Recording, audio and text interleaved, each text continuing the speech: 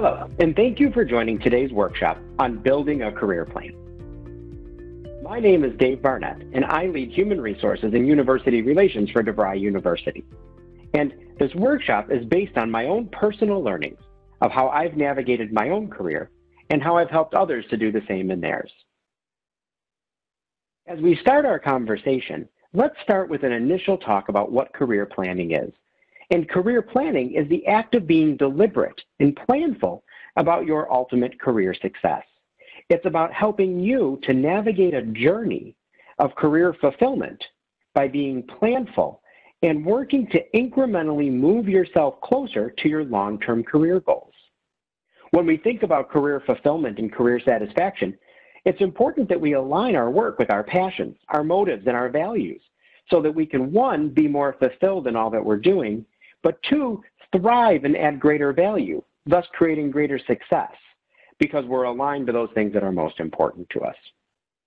So that's the act of career planning. And ultimately what I've said is this is a journey. It's not a destination. It isn't a static document or a plan that you'll have in place and follow perfectly, but it's instead managing a journey and correcting along the way to get you to a place that ultimately you'd like to go, and then perhaps even reaching further. And as we talk about a career journey, one thing has emerged very clearly in the past several years, and that's that career journeys are more like a climbing wall and less like a ladder. If you think about a climbing wall, no one takes a straight path upward. In fact, the wall is designed to make somebody move to the left, move to the right, go up, go down, go back, ultimately to get to the top of the wall. And that's a critical piece of what we believe at DeVry University is key to building your career, is that you must be able to take a latticed approach or to move sideways so you can ultimately go upward. Perhaps you take a step backward so that you can go upward. But traditional career ladders, traditional mobility where we start in a job that has a progression forward and another progression forward and so on in a straight career ladder are oftentimes not the case anymore. And so as we think about our career journey, we have to ask ourselves, what additional experience, what additional skills do I need to round myself out? And can I get that in an advancing way? Or should I instead consider a lateral move to be able to enable me to get where I'd ultimately like to go? So first and foremost, I invite everyone to think about career progression and career planning from a latticed or a climbing wall type perspective. And as we do that, I think there's really 5 steps that I found to be critical in going through the process of career planning. I'll talk about those 5 steps with you now in depth as we step through the rest of this workshop. So first, step 1, document your career journey line. I like to think of your career progression, your career plan, as a story. And when I interview folks for jobs, whether it be high-level roles that we're bringing into our organization or entry-level positions, what I like to ask out of the gates is I ask folks to tell me their story. And what I'm looking for is their ability to tell me a cohesive and thought-out story of how they've moved through their career. I'm not looking for the resume to show clear progression time after time, and we've talked about that. I have to show increasing responsibility. That's great. But instead, what I'm looking for is a resume and an initial take during the interview of somebody who can tell me their story and that I can say, this makes sense. They've been purposeful and deliberate in the changes they've made. So step 1 for you as you begin to be planful about your career is document your career journey line to date. From where you started work, where you started education, where you developed your roots of who you want to be professionally, to today, what's happened along that journey and how can that sound like a compelling story? What purposeful and intentional changes and moves have you made along that line? So step 1 is to begin the process of up until today, what has your journey looked like? That enables us to then start to look forward. But first and foremost, build your journey line up to present. Step number 2, and this is something different, but conduct a reverse career interview. What in the world is a reverse career interview? Let me share a story with you. I went through a career transition several years ago and had a great friend, colleague, and coach reach out to me to help me with that transition. And he said, Dave, I'd like to sit down with you and have a talk. And I said, sure. And I prepared for that conversation by writing a series of goals and target organizations that I wanted to look at making a transition to and the types of things I wanted to do. And I walked in and he said to me, stop. Instead, what I want you to do is tell me all about your career to date. And I want you to tell me about the times that you've been the most excited. I want you to tell me about what charged your batteries in each of your roles. I want you to tell me about the biggest times that you've added value. And he had me walk through job by job, role by role, each of those things, not the things that show up on a resume, but what filled my tank. What were the big wins I had in terms of where I created value? And then he asked me the opposite. Tell me about those times that your batteries were drained and that you were frustrated because you felt like you weren't adding value. And he captured all of that, and I was just talking. It felt like catharsis. But he was capturing for me a clear picture of my career story. What he was doing in that interview was capturing those things that aligned with my values, those things that disaligned with my values, when I was adding the most value to an organization, in times when I was finding it hard to do so. He was capturing for me the intangibles of what was so important to me to align my career with my passions.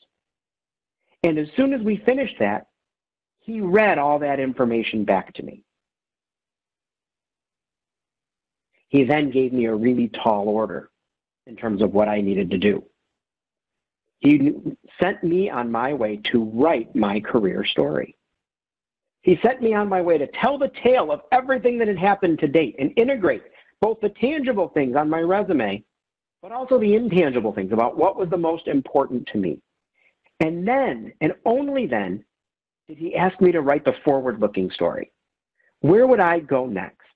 What would the next steps be? Where would I go so that I could get to ultimate fulfillment for me? I will say that journey led me to where I am now, at a great organization that I feel is mission-focused, where I'm leading the people function and our university relations function. But it was that critical work of understanding what mattered most to me, for me, knowing that I needed to be in a mission-driven organization, knowing that I had to be in work that impacted the lives of others, that those things really mattered to me, that I loved the ability to achieve results through others by inspiring them. I learned those things, and I built out the rest of my tale. So you need to capture your career story, both the tangible achievements and the intangible places of how you align your work to your values. And once you've built that story, it's critical then to say, so where am I in this story? Where do I stand? How do I stack up against the things that are most important to me? If I have a value for mission-driven work, as I look at my career journey, how well have I done in aligning myself to organizations that are mission-driven? If I have a value around inspiring others, how have I done in terms of stacking up in that way? Where do I stand in this tale between the beginning of my career and where I will now see myself fulfilled? I think of the shopping mall map, right? And dropping the arrow right there, it's the you are here. Now, we talked about career climbing walls and that it's not a linear journey. And because of the fact that we're talking about climbing walls, it's difficult to have perfect foresight into the future story of your career. Sometimes the craziest turns can be the most meaningful and impactful things to your growth, but we have to be ready to take that on. And so while we have a story, we have to be able to change it. But we also have to commit to action. We can't claim that that story is yet to be written. And so while we have the full story, we recognize it can shift. The next step, step 5 in my career planning process, is then to commit, overtly commit to 1 to 2 deliberate next steps. From where I stand today, what are 1 to 2 things I will do to move me closer to that goal? How will I move myself along the journey incrementally? I will choose deliberate action 1 and deliberate action 2. I will choose a mentor who I find to be highly inspirational and learn from them as to how they have done those things, right? As an example of an action, but choosing a purposeful and deliberate step or 2 so that you can keep moving things forward. And we should always have those 1 to 2 steps clearly defined out ahead of us. I don't know that we'll all always get there, but I do know if we're each putting one foot in front of the other, we have a better chance of eventually making it and feeling a sense of movement and inertia. So those are the 5 steps. I know, very simple, but 5 steps that I believe can have a tremendous impact on unleashing career potential. 1, document your career journey line. Where have you been to date? What are the tangibles and intangibles? 2, find a trusted colleague or friend to conduct a reverse career interview to ask you the questions about how you've aligned to your values, how you filled your batteries, and how you've added value for organizations. In turn, have them ask the opposite questions. Where have your batteries been drained? Where have you felt disalignment? And where have you struggled to add value? So that you can understand the full picture of your career to date and use that to build your story. Build your story out for where you've been and where you're going, and then evaluate where you stand in that journey. Drop the pin on the map of you are here, and then choose 1 to 2 deliberate next steps so that you're always moving yourself forward. Trust that you can get there, strive to do things to improve your career situation, and know that ultimately you own the success of your career. Thank you so much for listening today. It was a pleasure sharing my point of view with you on all of this, and I hope that you have a fantastic day. Take care.